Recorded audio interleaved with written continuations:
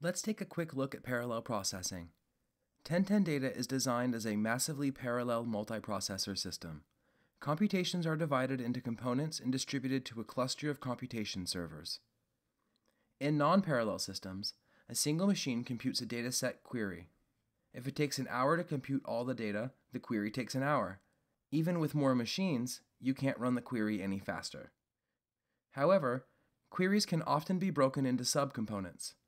If you want to add 100 million numbers, the non-parallel approach simply adds 100 million times. Total computation time is the time it takes to perform 100 million additions. Let's do better. Now we have 10 machines. We split the data so each machine has 10 million numbers. We can now have each machine sum 10 million numbers.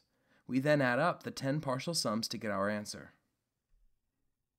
With this approach, computation time is the time required for 10 million additions, plus one more at the end. This is 10 times faster than a non-parallel system. Here we see the parallel computation steps for our 100 million numbers.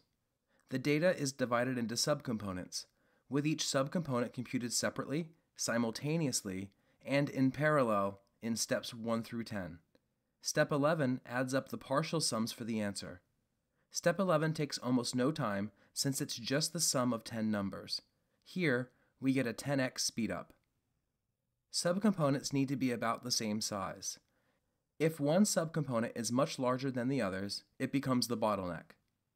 Identifying and exploiting opportunities for parallel processing leads to the best 1010 data performance.